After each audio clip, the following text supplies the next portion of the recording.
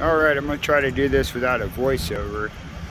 This is my wrecker pretty much the way it came from the dealership. And I don't know about you, but I don't think that's enough lighting. So I went looking for some lighting to supplement what I have.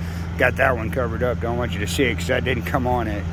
To get better lighting so that I could be seen. Because I mean, if you kind of look at it this way, if I was hooking up to a truck on the side of the road, I've got no lights that anyone can see. So I went to Austin to a distributor there, and they wouldn't talk to me. Oh, they only wanted to deal with me online and wouldn't even come outside after I drove to their facility. And so then I get on the phone, and luckily there's another place in Buda, which is really close. And I go over and talk to those guys, and it happens to be Speed Tech. Those guys are super nice, super kind, and they welcomed me at their facility, welcomed me inside, showed me all the stuff that they had, and, well, I bought a lot of lights from them. And I'm in the process of getting them installed, and I would have to say that already that makes one heck of a difference.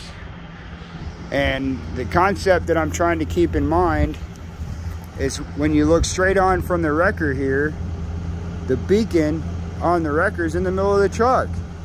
And so with the truck behind me, you can't really see it. But if I push things to the outside, like these lights here with the strobes in them, which I think are awesome, I like those a lot. And once I get the controller in the truck and these wired up, I think those will really push the lighting to the outside edges of the truck to where people can actually see me. And for all you tow operators out there, they're kind of expensive, but it really makes a difference. I have this Lifesaver cone here, and I set that out on the white line or the yellow line, wherever it happens to be. And I know it doesn't look like much, but that sucker makes a difference. And I'll keep posting as I go along and as I get new things installed. But oh yeah, red and blue lights, that makes a difference. People don't care about yellow, but you put some red and blue ones out there, they don't know it's just a tow truck. They think it's a cop. They don't respect life, but they respect a ticket. It's a sad world we live in, but it's the truth. I'll keep y'all posted as I go along.